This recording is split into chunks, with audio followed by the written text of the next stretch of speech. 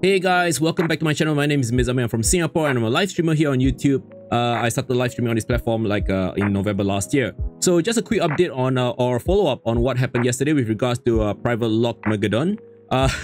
That's what I'm calling it. YouTube basically put a lot of VODs of live streamers into a private lock visibility mode, which basically prevents them from being monetized or seen by the public. Now, of course, 2 minutes after I uploaded yesterday's video, which you can see, I'm probably gonna link it here somewhere.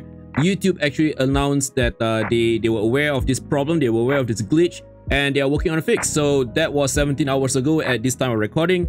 And of course, that was just like 2 minutes after I uploaded yesterday's video. But in any case, YouTube said this on their TeamYouTube channel on Twitter, saying that, "Hi creators, this was fixed and no more videos should be set as private now. Our teams are working on a fix for videos that were mistakenly set to private." A lot of people were like responding, saying that, you know, they've got screenshots and things like that on what actually happened. You can see a lot of people have got their content private locked for no reason at all. And they all received the same email saying that there's this violation of some kind of a scams policy or something like that, which of course is not true for the most part. A lot of creators have got their content all locked out for no reason. All right, so basically YouTube managed to find out that there was indeed a glitch, and they were working to resolve this issue. So following up on what happened after that, YouTube actually said that if your videos are still set to private, we've got you. Our team is working to get everything back to normal. Now, this was 15 hours before today's recording of this video that we're watching right now. And after that, they quickly follow up with another tweet saying that, following up yet again, you should now be able to change your video privacy settings. If you uploaded any time after 7 PM PST yesterday and today before 3:20 AM PST, you may need to manually change those videos back to unlisted or public. Now, of course, it can sound like a very tedious thing to do, because for some people, they may have like hundreds or thousands of VODs, you know, I don't know. For me, because I live stream almost every day, I do have like about 50 videos to sort out. In fact, based on the emails I received from them yesterday, I've got 50 videos which were set wrongfully as private locked by YouTube's bot. Like I said, the bot just went Skynet and decide to like destroy humanity one YouTube VOD at a time.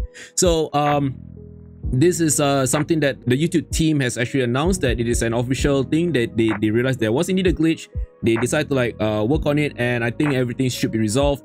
So about 10 hours ago, I actually checked my YouTube studio and I realized that nothing has changed yet. I guess they were rolling out the fix you know, slowly across the world, and there were some people who actually told me via my previous video that they are still having this issue, but I think it should be resolved now, more or less, because if I look at my own YouTube studio right now, you can see here that most of my videos are set to private. They are no longer under private lock like yesterday. So what I can do, and what you guys can do as well, once you feel that, you know, the resolution has taken place, or maybe YouTube has resolved this problem, you can actually, instead of doing it one by one, make sure you select a whole bunch of them, but be very careful not to set to public the videos that you want to keep private. So make sure that you check which videos are the ones that you want to make public. All right, so in my case, I think I've got plenty of videos here which shouldn't be made